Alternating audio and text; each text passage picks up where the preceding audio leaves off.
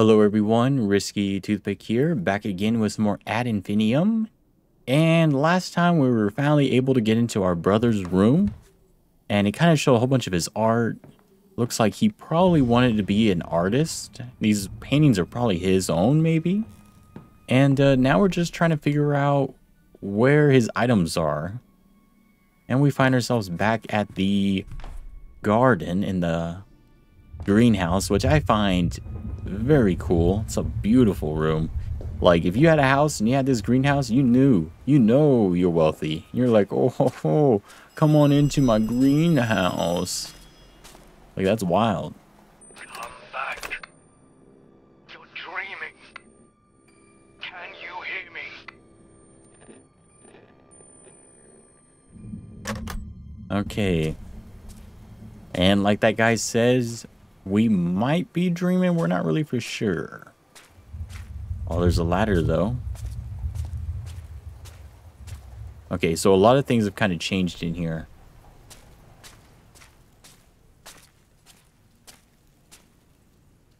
Resurrection. You never liked this picture.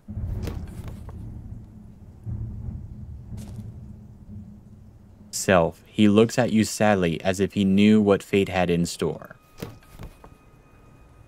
Okay, so we needed all those paintings.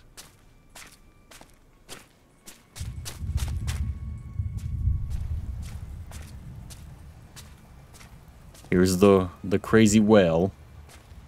I don't even know what the idea of the well was inside here. But that's some ingenuity right there.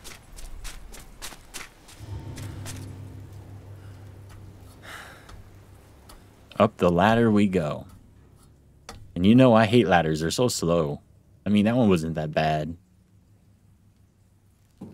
Oh, it's all broken there. So I'm guessing all these paintings we picked up, we need to put them in a certain order. And I'm guessing it's going to be in one of these rooms up here.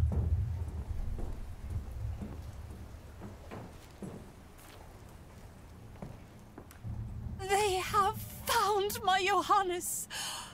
My heart is bursting with joy. He is already in Lübeck and will be here soon. I have cleaned the large attic room so he may be made comfortable. I shall buy paints and canvases for him. My Johannes is coming home. Now, was it Johannes or was it Paul? But they got him mixed up. Eligible to inform you that your son, Johannes von Schmidt, is alive and has been discharged from military services as a war invalid. Until now, his physical conditions has necessitated long-term medical care at Reserve Military Hospital 3rd in Lübeck. Your son can be taken into your care in 2 weeks' time, September 2nd, 1918, if blank rest eligible. So it looks like maybe the two sons aren't dead, or the son didn't die in war, but died at home.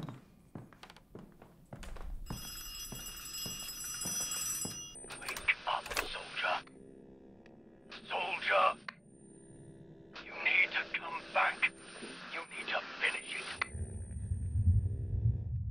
And yep, as he says, we need to finish something. October 5th, 1918. I refuse to go up to the attic. The wailing and clattering alone is unbearable. And the smell. Yeah, the son survived, but maybe death would have been a way out. Wake up, soldier. Oh my god, let me check out this room at least. Oh, so it takes us back in here. Okay, well there shouldn't be anything, so. Wake up. Yeah, we've already listened to that. Let's go up into the attic. Oh, we need a key.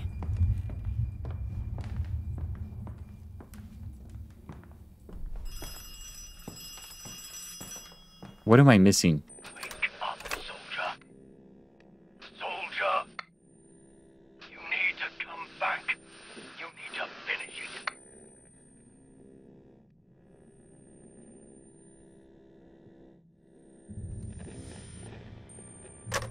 just gonna have it like that. Okay, well, we're not stopping for that, so.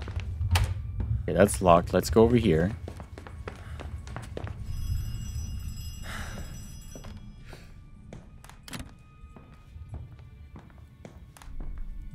Okay, there might be something in here. I'll say you never know. There might be something hidden in the book. The bookcase.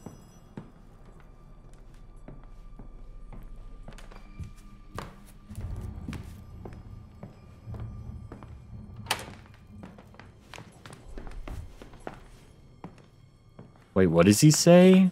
His father's door is locked. Doesn't he want to see you?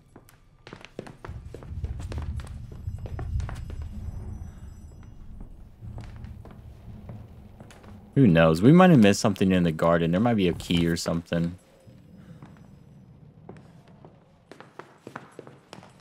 Yeah, I wouldn't be too surprised if that's the case.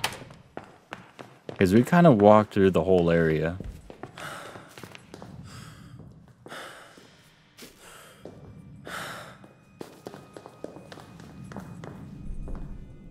Let's say locked doors. I do hear that electricity, which kind of draws me. Nope.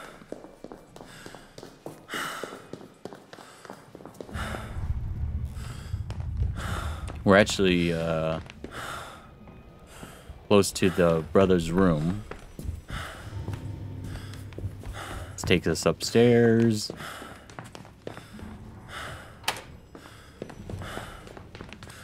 I don't think there's any reason for us to go down there. All these are locked, if I remember correctly.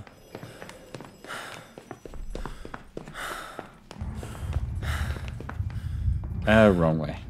Oh, our guy's finally been tired. He's gonna, like, pass out. He's like, oh, I can't see straight.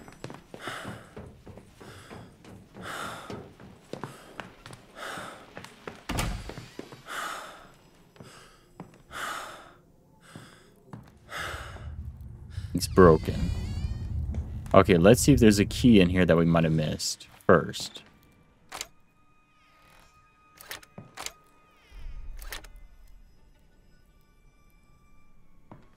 Not really. This is to kind of like tell you, hey, you need to go to the garden.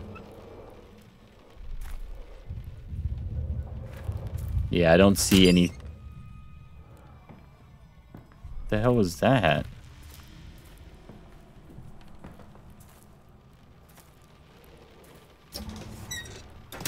Oh, okay. Yeah, we're fine here.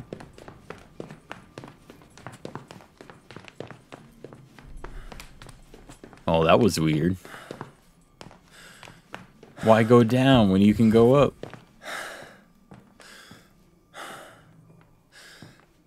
Oh yeah, we've been here already before, right? It's all locked.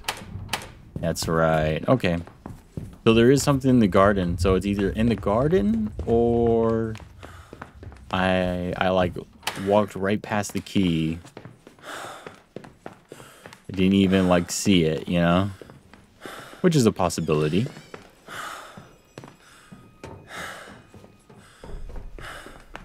That telephone is ringing. It is drawing me.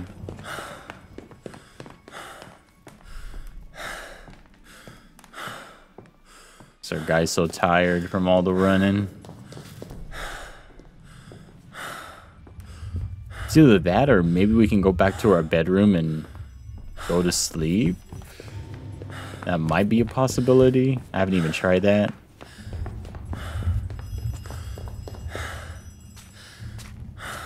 Alright.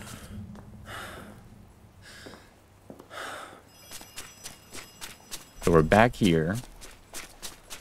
Let's check this little room.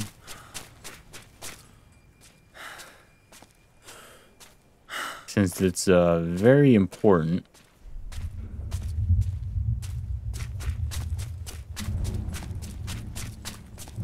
Okay, that's been blocked off.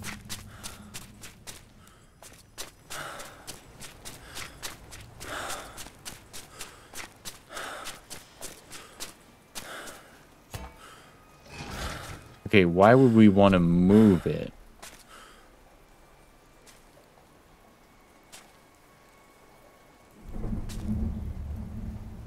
So maybe here?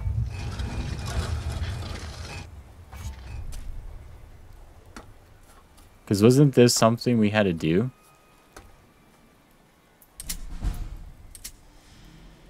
Find the code for the lock.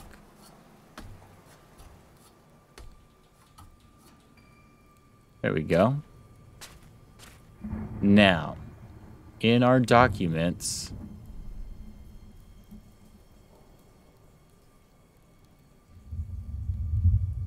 Spring Awakening 22:4:8. Right here. Okay, so those who gaze at Mother's tree are the same and yet not so. Once I told in confidence, you see a secret that I know. The keeper of my secret has a mouth like Spring Awakening. So 22, 4, and 8. That should be the code.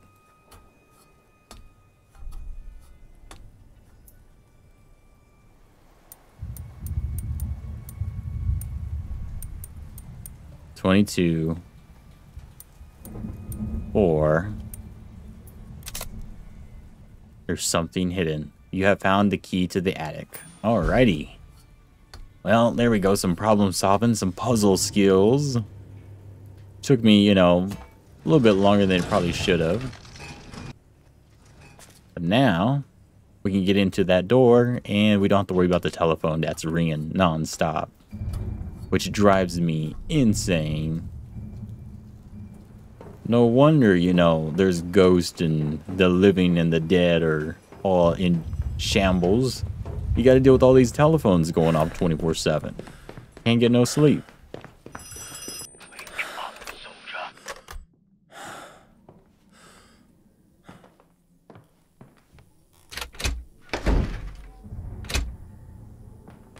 Alrighty. You're no son of mine. You're a disgrace to this family. You perverts are driving our nation to ruin. Carl, don't. Nothing happened. War is coming, and you're going to die. Look at yourselves. You're not men. Okay. Ooh, feathers.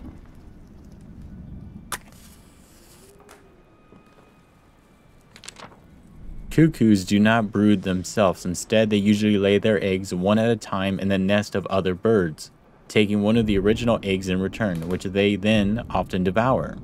Certain species lay their eggs in the nest of smaller birds. In such cases, the raising of the cuckoo frequently leads to the death of the mother's true chicks. The young cuckoo grows quickly and requires large quantities of food, which it steals from the legitimate chicks before throwing them out of the nest. Despite this, the parents will still sacrifice everything to keep it fed. Interesting. Which, you know, the cuckoo is possibly the living being here, because she thinks it's her son or one of her sons. In reality, it's not. It's something far worse. You remember how much time your brother used to spend with his pigeons. He could spend hours watching them soar over the rooftops.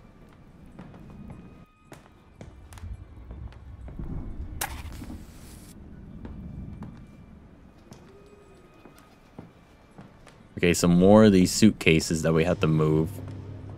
Probably just move it up. Yeah, that should just get it right out of the way.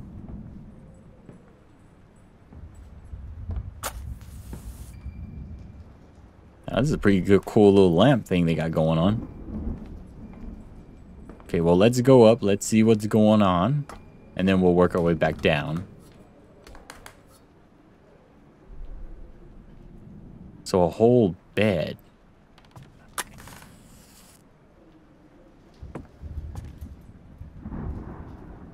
You caught them before he could finish it. Oh. Nothing happened. Did it, Johannes? Tell him. Christian? You've got no idea who I am.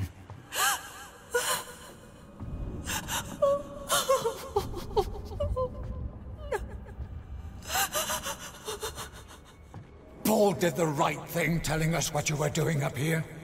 Look at you, a pair of filthy strumpets. You repulse me, the pair of you! Get out! Get out of my house! And you know what, 1914, before 1914, being gay or having a relationship with another man, if you were, a guy, was a big no-no. If you didn't know that already. Like, big no-no. Be shunned from the community and whatnot. Dear Johannes, they say the war will be over before the first leaves fall. Won't that be grand? The others at the cafe said you've enlisted too. How marvelous. You'll still be able to move out from home once we have emerged victorious. We'll meet again at the front as comrades fighting for the fatherland. Your father was right. What happened between us in the attic was just childish games, wasn't it? Your friend Christian, trained to the Western Front, August 20, 1914. So it looks like Christian isn't really, gay, but maybe the brother was. Or maybe it was just him, being an artist. Everything here is just how he left it 5 years ago.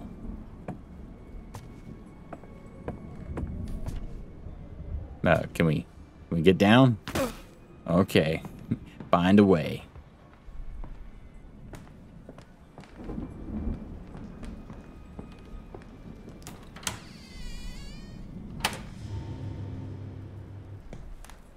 Oh, the music just disappeared.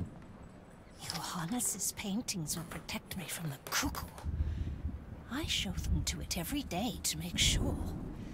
The Cuckoo wants to paint too, but I have taken its awful paintings away from it. I don't want to see them. I give it nothing but the black oil paints to drink. It wants them, and I don't want it to live. Damn, the mother really just, the mother herself kind of got corrupted with her own emotions, just ate away at her. The thing that has returned to me is not Johannes. It is a cuckoo, come to sit in his nest. A cuckoo, that's what it is. It sits up there in the attic and expects me to cater to its every whim. Just like he used to be. Carl's father. Perhaps it is Carl's father. Torturing me still. He refuses to remain dead. Wow. The mother wished for the brother to paranoia. And then when she got him, she didn't believe it was him, so she treated him poorly, probably till he died. Oof. It's kind of like be careful what you wish for, Which sucks for the brother, because the brother probably didn't have, no idea what was going on. He was just like, I'm injured, I'm hurt. He probably lost, a large percentage of his mobility.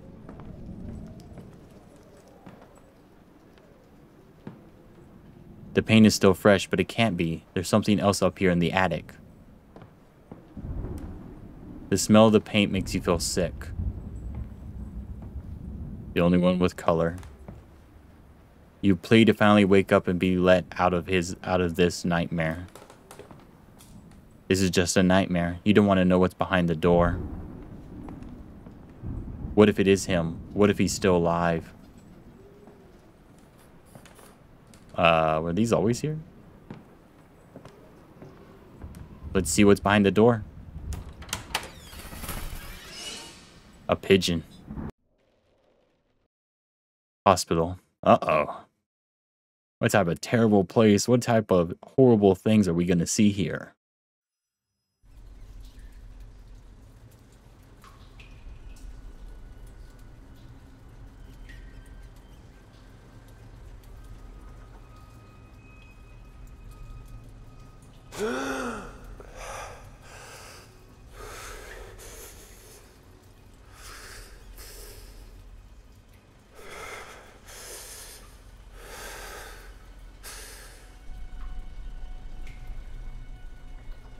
Is there a pigeon? No, the pigeon's gone. But is that why there's blood on these cots? Is it a pigeon? Find a way out of the morgue. Oh man, there's some evil creatures in the morgue.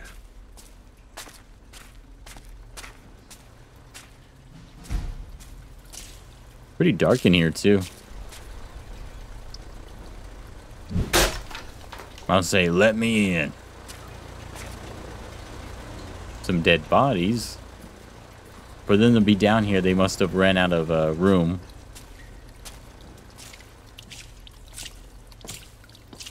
I wonder how bad it stinks in here, because it's like wet, a little moldy.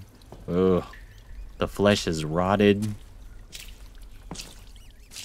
There's rats gnawing on the dead flesh.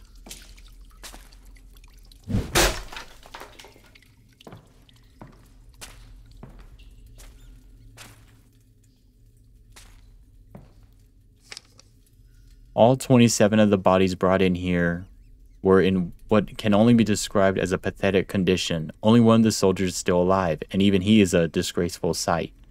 My sanatorium will restore all eligible patients to the physical and mental state required for war. Signed, Dr. Eisenbarth.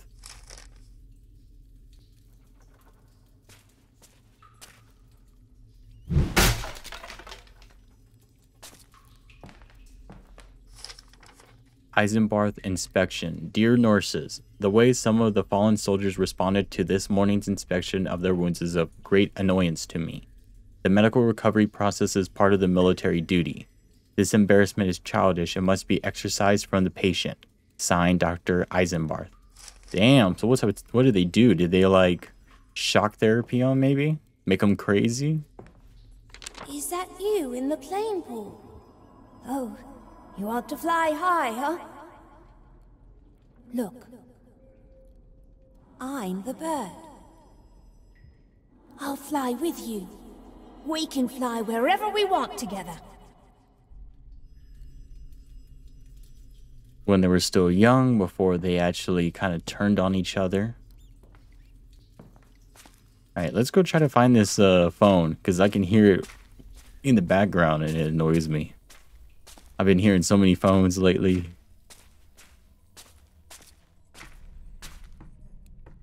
Man, it's so dark in here.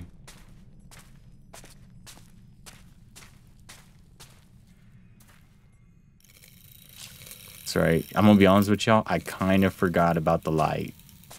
Just a tiny bit forgot about the light.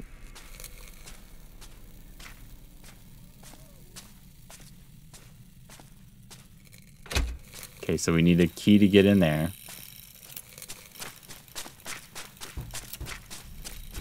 And I mean, you know, to be honest, it's not much of a light either.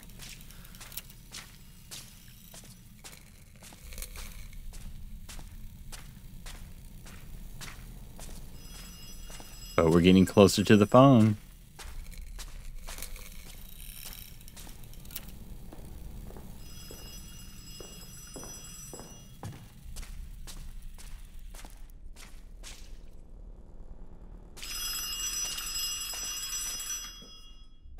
So you can't pick it up, huh? Three comrades. Kasper Hagner, Bruno Blomen, Horst Weaver. Three despicable traitors. Okay. Gotta turn the power back on. Head nurse. Assign the patient's lockers according to their patient numbers. As soon as they are conscious, it shall be the patient's duty to remember these numbers. The patient's files must be kept under lock and key at all times. They must not be allowed to fall into the patient's hands again. In addition, soldiers whose mental competence has been largely restored should be assigned simple tasks within the clinic. The patients in question must be provided with the keys for said tasks. The soldiers shall be responsible for any and all keys given to them. Power's out. You wonder if you should follow these cables. Alrighty. The power's out. Ooh, look at that block of cheese. Note to self. Do not forget to lock the patient's files away in the office. Dr. Eisenbarth was furious with Nurse Emma when she forgot the last time. Perhaps I should not have reported her. Emma has not been back to work since she was called into his office. She probably doesn't dare face the doctor again. Or he killed her. Yeah, you never know. You know, you don't know what was going on.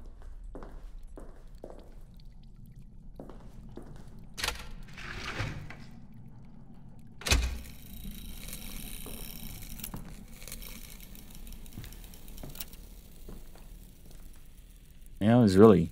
Oh, here we go. A little letter. Dear Dr. Eisenbarth, I have taken care of the matter with Nurse Emma. Patient 27 gave me a hand. Junior Dr. Law woke up yesterday. He is a strong young man. He has already asked for more prosthesis. Yeah, so the head nurse and one of the patients killed the nurse because she messed up an accident. Jeez. Barbaric animals. A small key with a number engraved on it. Oh, well, we got 28.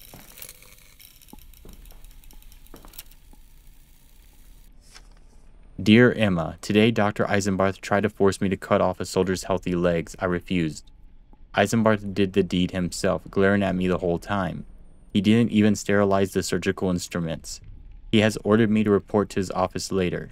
The head nurse says we can talk it over and settle the matter. I hope she is right. Yeah, they're gonna settle the matter, just not in the matter you hope. So we have the patients.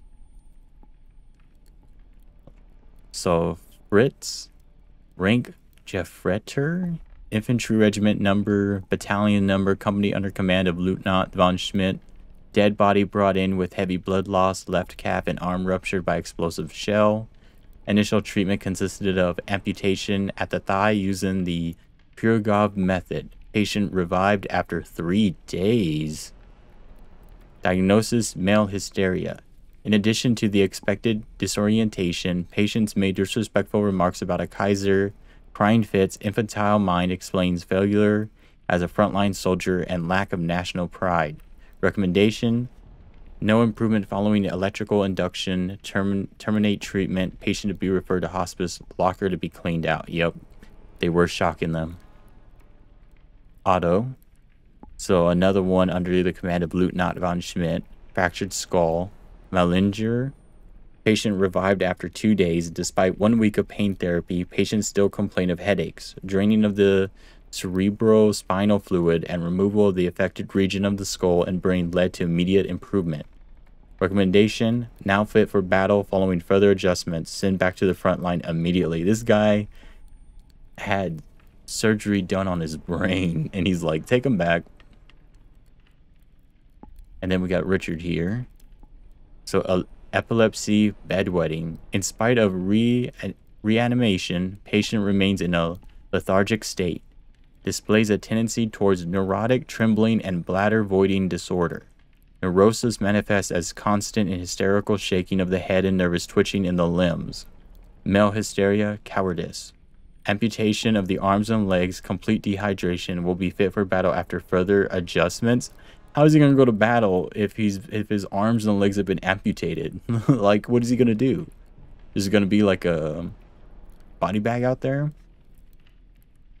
General neurological shocks. Patient complains of sleepiness, stomach problems, and loss of hearing following days spent under fire from shells and death.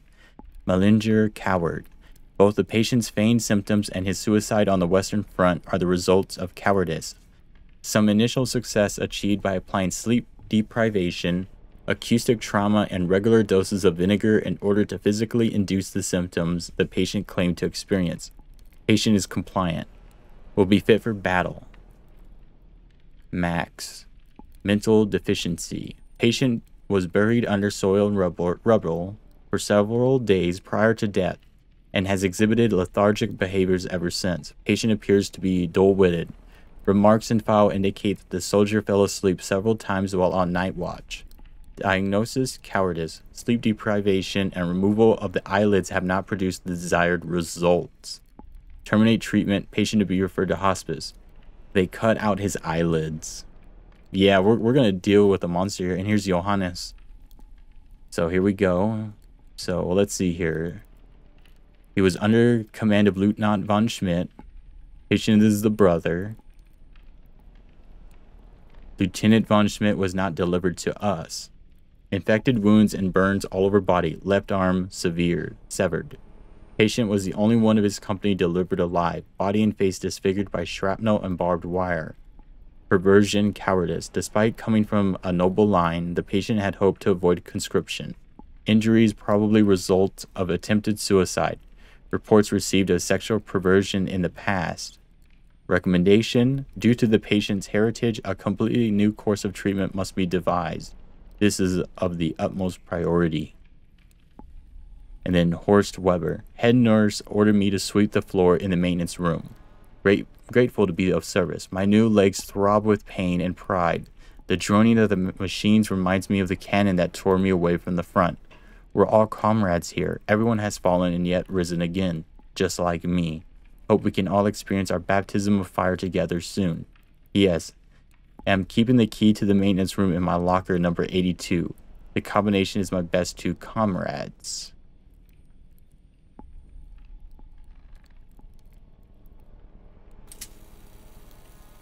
So we got to figure out who his best comrades were. We have that note, don't we? We don't.